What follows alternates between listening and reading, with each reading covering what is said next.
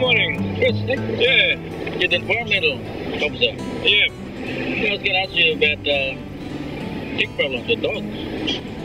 Oh, yeah, I got some stuff there, up in my office and that. Maybe I can meet you down with a dam tomorrow, sit down and talk about it, eh? Yeah, that's good, yeah. No worry, brother. I'll see you there. Yeah.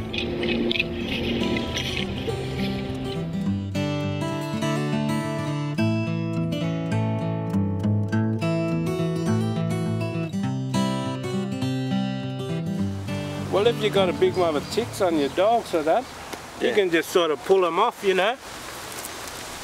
But you need to do it every 2 to 3 days, because if they keep getting worse, the ticks can suck your dog's blood and that, and that's called anemia. And that makes the dog really weak and tired, makes all the puppy dogs real sick too. There's also flea collars too, like this.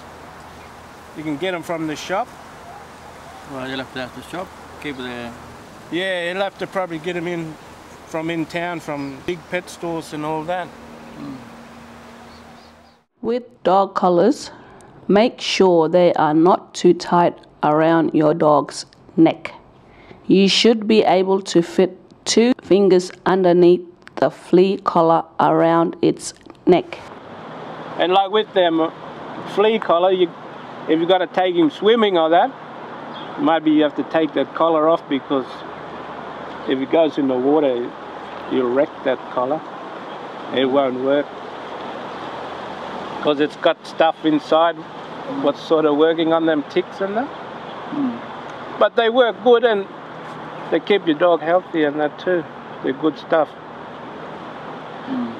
Just check out your store. If nothing, ask them to get it in for you. But there's also other stuff too, you know. That would tick in it. For ticks and fleas and that. Topspot. There's another. Topspot. Yeah, that's a good one, that one. You just sort of put it on his back of his neck there, so they can't lick it off like that. It's like a little bit of medicine, just like liquid, and you put it on the back of his neck, and it spreads all over his body, kill all his fleas and ticks. You can also use shampoo your dog. Yeah. Give him wash and that, give him bogey, and let him have sort of scrub him down and that. But maybe you have to ask your shop to get a lot of things in like that, you know, if they haven't already got them. Yeah. I just think, you know, like that shampoo might help them for that hair, keep the hair on. Yeah, that shampoo helps keep all the mange away and that too. And fleas, and mostly ticks and fleas.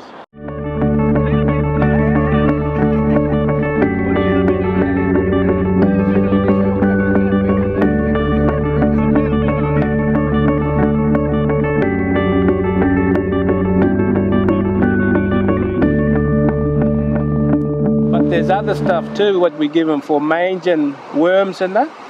You give it to him on the bread, it's called ivermectin.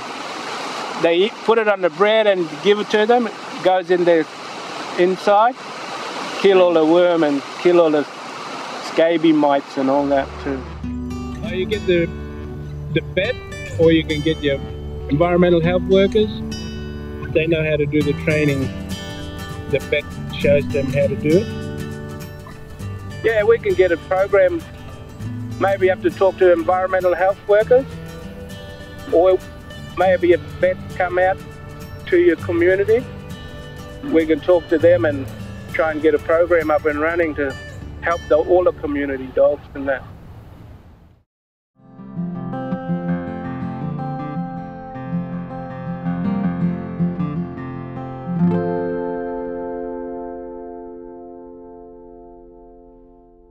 A few things to remember about using collars and medicines for your dog.